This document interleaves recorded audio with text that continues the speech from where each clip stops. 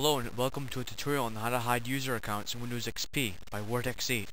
To hide a user account, you first click Start, then you click Run, and you need to open a program called Registry Editor, which you need to type in the run thing, regedit. After you do that, hit OK. It'll bring up the Registry Editor, and you need to click on the value called HKey local machine. And you want to expand that. Expand software.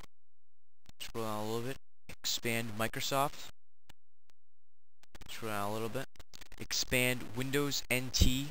Then current version. Then you click Winlogin.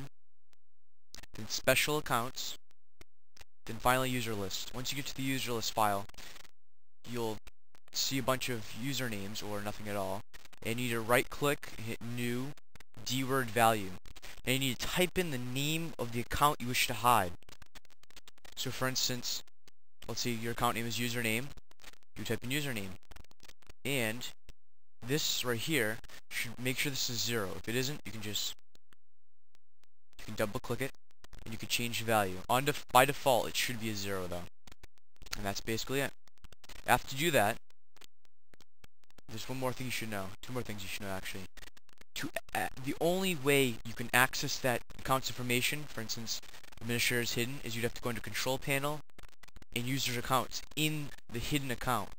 Any other account will not be able to change your information, so you have to change your password and touch in that account. You will not show up in the login screen or anything.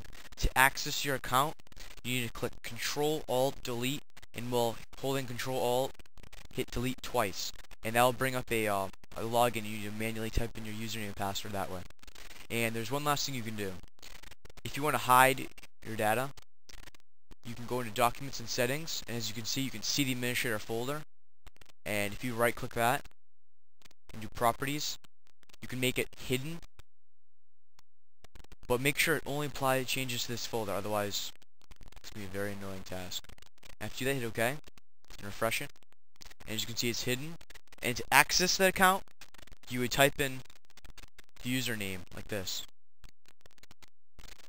And there we are. If you ever want to unhide it so you can access it from the document settings, you can just right click Properties and uncheck Hidden and hit Apply. And that's it.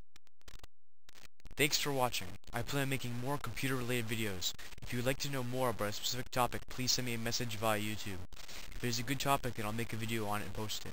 Please rate and comment this video. Thanks.